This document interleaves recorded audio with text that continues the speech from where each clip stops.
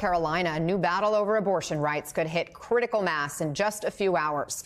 We are expecting votes as early as tonight, where the slim Republican supermajority will try to override Governor Roy Cooper's veto of a proposed 12-week abortion ban.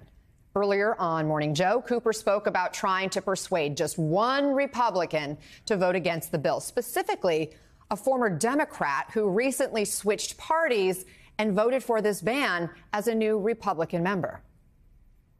I don't know what happened. She had talked about wanting more freedom of thought.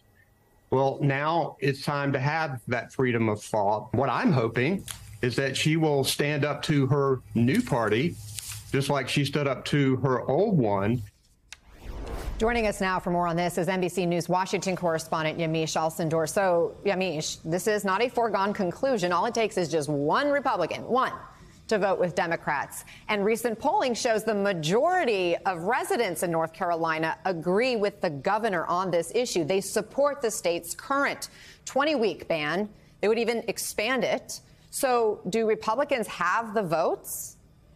Well, Anna, that's a key question, and it seems that Republicans do have the votes because we should remind folks that this change in North Carolina law, it whizzed through the North Carolina legislature because Republicans voted on a party line and were able to get that through. So it would be, it looks pretty certain that Republicans are going to be able to override that Democratic Governor Roy Cooper's veto and be able to pass this. Now, of course, as you just mentioned, key to this is the fact that Tricia Cottingham, who used to be a Democrat, who used to be an outspoken supporter of abortion rights, and who, by the way, talked about her own personal experience needing a medically necessary abortion, that she would be someone that would be key to Republicans now being able to have this vote. But we won't know, of course, the final vote until this afternoon. So I don't count votes until they're actually cast here, but it definitely seems like this is going to go through.